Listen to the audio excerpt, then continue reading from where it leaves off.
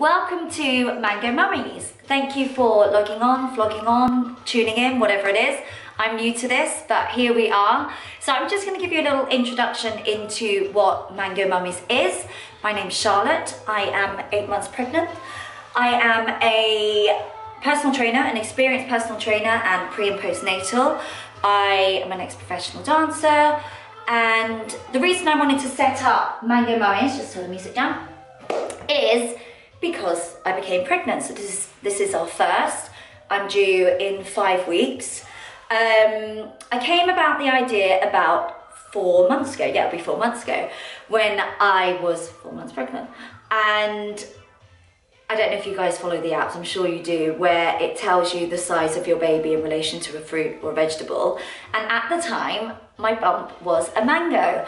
So I wanted to set up this platform for women that are pregnant and mamas, and you know, for us all to discuss all things pregnancy, motherhood, etc., etc. And also for me as a personal trainer to give online workouts and help and train people, and run my Baby and Bubs boot camps, which will be in Surrey. So that will be like your sort of buggy fit kind of stuff for us to do outside over the summer, which I'm really looking forward to and I'll touch on later. So that's kind of what this platform is. This is what my idea was all about. But yeah, like I said, I sort of came up with the idea about 4 months ago, and I think I just logged on to one of the apps and our baby was the size of a mango. I thought Mango Mummies got a nice ring.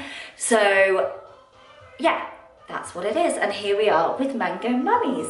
So what I'm going to be doing, if you want to subscribe, if you want to keep following, if you want to sign up, there'll be more of that down the line, is I'm going to start with some pregnancy workouts. Some of which that I've done through my pregnancy, and hopefully you guys can do if you're watching, and then we'll kind of go from there.